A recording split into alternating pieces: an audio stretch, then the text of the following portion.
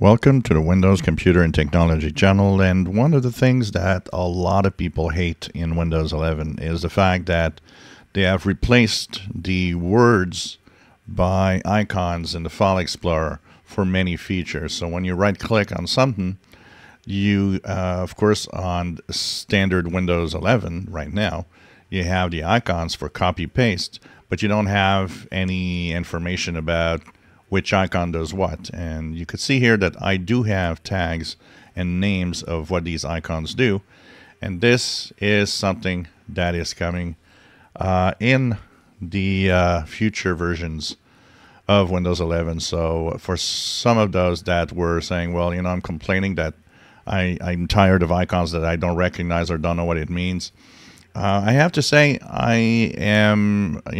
learned fast to use the icons. But it's true that, you know, there's like the first time you get here and you're like, what? It's not necessarily obvious. So you see, this is in a future build of Windows that I have for the Windows Insiders. The names of the different options will go with the icons soon. So I don't know if this is maybe going to be just when 24H2 gets here, or it will actually show up at some point earlier. But one thing for sure is that this is a good idea. I think this is an improvement that a lot of people will enjoy in the File Explorer.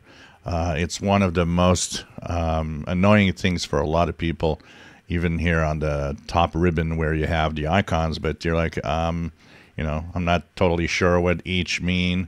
So here in your panels, when you right click, you'll have the names. I think one thing that could be nice is to have the names in the ribbon too.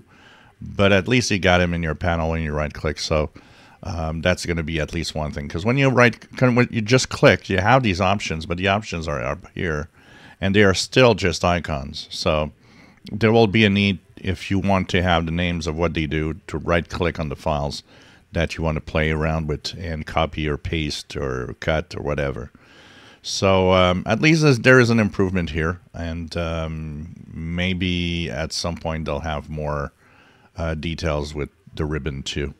But that's coming soon to Windows, or this year at least, probably, to Windows 11. If you enjoy my videos, please subscribe, give us a thumbs up. Thank you for watching.